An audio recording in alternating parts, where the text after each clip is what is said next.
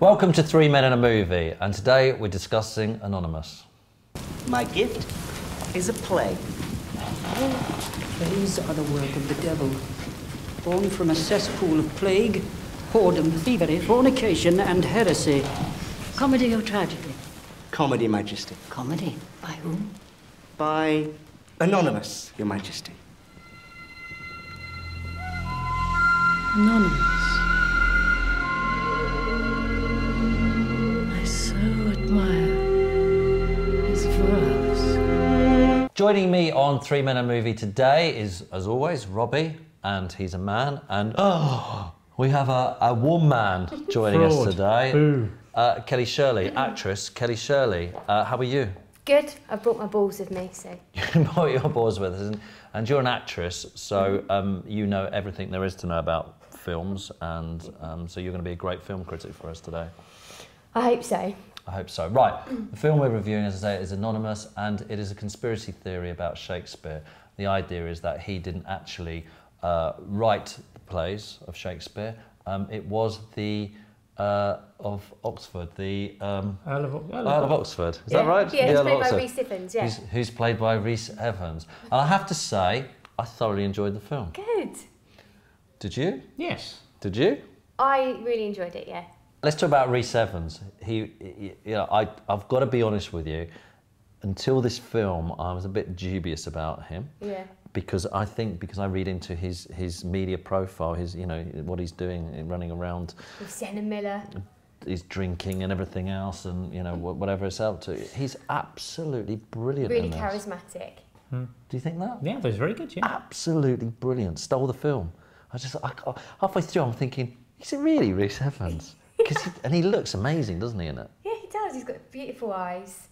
Doesn't he? Like, he just does it. He does that nothing acting, and I love the bit where he like does this thing where he just shoos people away. Doesn't really talk to them, just shoos them away. Yeah. So he sort of reminded me a bit of Peter O'Toole, yeah. And then he reminded me of Peter Cook, yeah. And then he reminded me of Simon Le Bon. And there was one scene at the end where he was stood there with all his ruffles and stuff, Simon Le Bon sort of esque, and then there was another guy stood next to him with all his, who was the youngest. And I thought to myself, it's like a Duran Duran video. Did you not think? Yeah. It's like New Romantics. Was that not going on in your mind? I didn't get the Duran Duran thing, no, but never mind. One of the really interesting things about the film is when you go to see one of these films, they take your phones off you because they don't want you to make illegal phone filming of it and then flog it. Robbie, you'd like to show them your phone, because Robbie turned up for this filming with that. Robbie, I believe, is a time traveller. And this is the new Nokia N95. It's pretty retro. N95, and the man took that, and he was also carrying with him a digital camera. Yeah, I've been filming, so I had a high definition camera with him, and I said to the man, he said, I need to check your bag because you've got another phone. I said, well, I haven't, but I do have a high definition video camera, so I can put that somewhere. He goes, I'll just take it in with you. So brilliant. I'll give you this though. Give you this because I might record the film on this. I wouldn't use the massive professional video camera that I've got in my bag. No.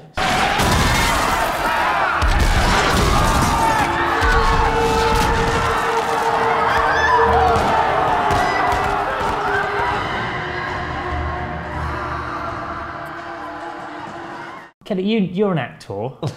Do all actors like Shakespeare? No, I don't think they do.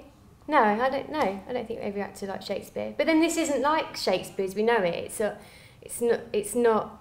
I don't know. Sometimes Shakespeare makes me feel a bit ugh. But this was Shakespeare at its best. It was fun. It was baldy. Mark Rylance is in it. He's an incredible Shakespearean actor. He ran the globe for 10 years. He did all the stuff that's on the stage, and he's in Jerusalem that you're going to see. You're going to love it. And I think having like actors like him in it just made it so exciting, and he's so brilliant at bringing Shakespeare to life. And then you get other actors who aren't very good at bringing Shakespeare to life, and it becomes a bit of a chore, and it gets a bit boring, a bit dull, and. I'm not that experienced on Shakespeare, but I've watched a few Shakespeares in my time, and it's hard when they're not good actors. Yeah, it's awful. If they're good actors, it's all right, but it's really hard if they can't act. Really hard. But in this they can. Yeah, So I mean, it's the Shakespeare's so minimal in it. It doesn't matter, That's true. and it's all hammed up so much, and also the crowds who watch it. There was a great thing about it, which I didn't realise, is that the plays were sort of for the working classes and years ago, and that's who were watching it. They kept on calling them the mob. Yeah. It was rammed, wasn't it? It was like going to see the Stone Roses reunion, wasn't it? Yeah, that's what it was like. Exactly like that. Yeah. Especially when Shakespeare started doing all that. Yeah. Oh, and congratulations, you've had a poem published today. Published? What? Oh, what? Do you mean like in a book? There's been a lot of controversy and fuss about the film because people are taking it as fact and saying, "Oh, is this true?" And it's sort of being marketed as if, "Is this actually the truth of what's happened?" I've watched a debate on BBC News. Some people think it is true. So I was talking to Rafe Spall, my new best mate, so I've interviewed him the other day. Second. On the show.